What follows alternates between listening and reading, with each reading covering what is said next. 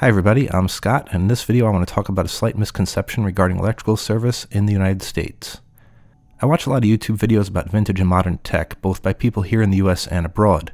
When talking about powering those devices, the consensus seems to be that in the States we have a 120 volt electrical system, with 220 to 240 volts in Europe and 100 volts in Japan, just to name a few. So it might surprise you to know that standard electrical service here in the US is 240 volts, not 120. Or rather, not just 120. And in actuality, it's more like somewhere between 220 and 250 volts and 110 and 125 volts respectively. Though I'm sure many people here already know this, I figured this subject might be of particular interest to people in other parts of the world. So let me show you my electrical service.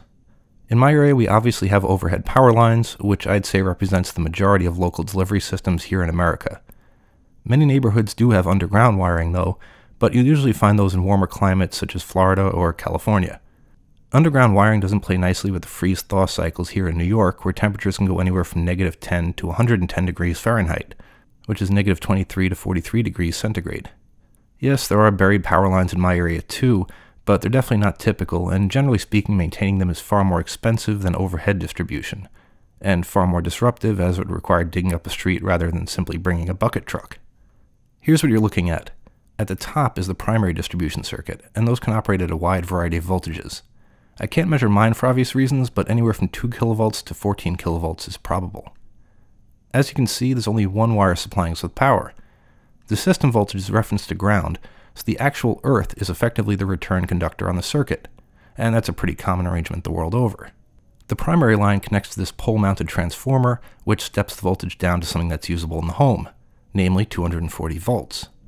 This transformer is shared by various houses in the neighborhood, with the 240 volt secondary run along here to the right of the transformer. It's then tapped anywhere a house needs service. My house appears to tap power directly adjacent to the transformer, but this cable actually originates a few houses down that way. My service drop runs from that tap point over my yard and into a weatherhead, and then down this conduit to our meter. The wiring continues on from the meter to what's commonly called the service panel, breaker box, or circuit breaker panel. I feel like the breaker panel should be a topic for its own video, and though there are a wide variety of brands and models here in the US, this is undoubtedly the most common in general appearance, at least for post-1960-ish homes that have a 200 amp service, which is the common amperage for service to most detached homes. For this video, the important thing to note is this switch at the top. That's the main breaker that can cut power to all the other circuits in the panel. And with the cover off, you can see two connections running into that breaker. Those are the wires coming from the meter outside. So if you didn't believe me when I said that most homes in the US are fed at 240 volts, here's the proof. Okay, I'm being a bit sneaky by repeatedly mentioning that 240 volts is our standard household voltage. While that is indeed the voltage being supplied by the transformer, the vast majority of electrical outlets in the American home supply power at 120 volts, as is well known. So what's going on? Well, I purposefully forgot to mention the neutral wire. Because of the way the transformer behind my house is oriented, you can't see the connection points for the low voltage side. But this is pretty much the same type of unit here, and you'll see that there are three secondary connections. Those are generally referred to as L1, N, and L2, for line 1, neutral, and line 2. L1 and L2 are both live, also sometimes called hot, conductors, while N is a grounded conductor. L1 and L2 are out of phase with each other by 180 degrees, meaning their waveforms look like this. The RMS, which is root mean square difference, the way AC voltage is typically measured, between these two waveforms is 240 volts. However, the difference between L1 and N is 120 volts RMS, as is the difference between L2 and N. Let's take a look at this much smaller AC transformer that's rated for 120 volt primary and a 12 volt secondary. In other words, it's a step-down transformer for operating 12 volt equipment such as relays or lights. On the primary side, it has two connections, one for live and one for neutral. This is just like the transformer behind my house, where the live conductor is operating at multiple kilovolts, and the neutral is quite literally the ground beneath it. On the output side, there are three connections, just like its bigger brother. We could call them L1, N, and L2 for the sake of analogy.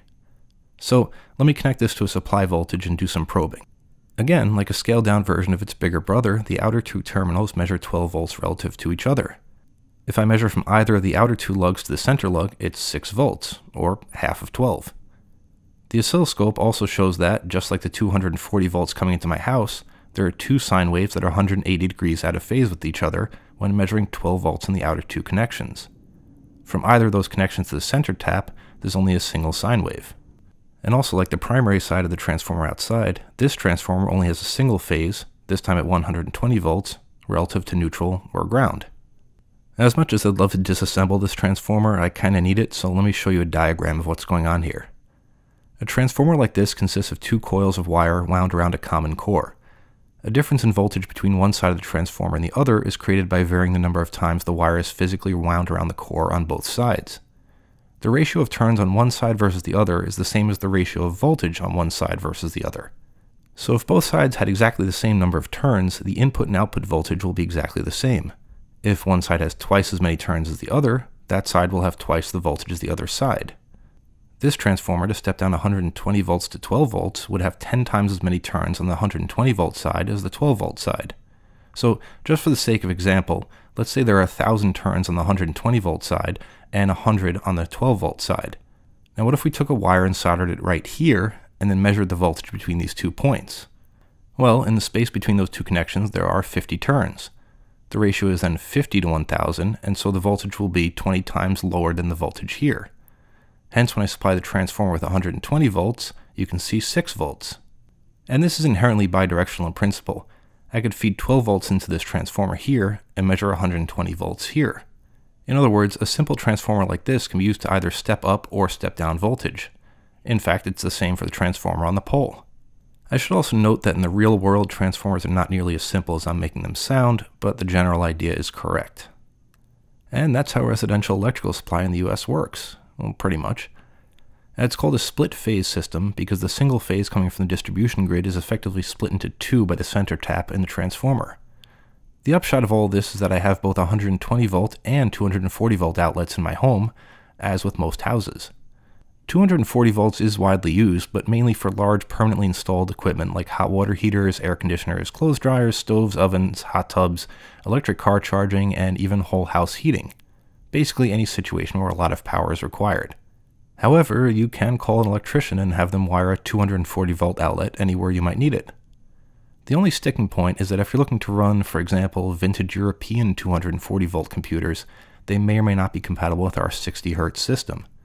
And that being said, for equipment that solely uses DC voltage internally, the capacitors on the low voltage side would probably have an easier job of maintaining charge at a higher frequency. I think it's potentially more problematic the other way around, using equipment rated for 60 Hz on 50 Hz systems. But obviously don't take my word for it, double check that for your particular device before applying power. So I hope you found that interesting. Split phase power has its advantages and disadvantages, and of course there's a lot more to it than what I've outlined in this video. But the main advantage for me personally is that I can operate random 240 volt electronics at home, as well as the usual American 120 volt stuff. In fact, most of the UPSs and servers here in my basement are running at 240 volts. Now, I'm getting off on a tangent here, but you may have noticed that this is decidedly not a smart meter, and though it's a pretty old school design, they are still quite common here in the States. It does actually require a person to come and read it manually. Well, that's it for now. If you enjoyed this video, please subscribe and do the liking thing and all the other regular YouTube outro stuff. You can also examine my website at s.co.tt, which is totally a real URL. I promise. I tried whenever possible to make it clear that I was talking about the most common way in which power is delivered to an American home, and there are exceptions, of course. For example, if you live in an apartment in the US, your building may be fed by three-phase power, which is quite standard for commercial and industrial properties. In that case, you, as the tenant, will most likely only have access to 120 volt circuits, and there probably won't be any 240 volt circuits available anyway. Even if your building is fed by split-phase power, your landlord might not have a need to supply your apartment with any 240 volt circuits. Power delivery in rural areas can be a little weird, so for all I know there might be single-phase 120 volt systems out there. And finally, some older homes may still have single-phase 120 volt distribution panels, which are probably fuse boxes, even in neighborhoods where split-phase power is otherwise in place. Now also, this video is intended as a general interest thing, and so don't take my word as absolute gospel on any of these issues. I don't have the capacity to bestow any magical powers of electrical licensing on any of you. Sorry.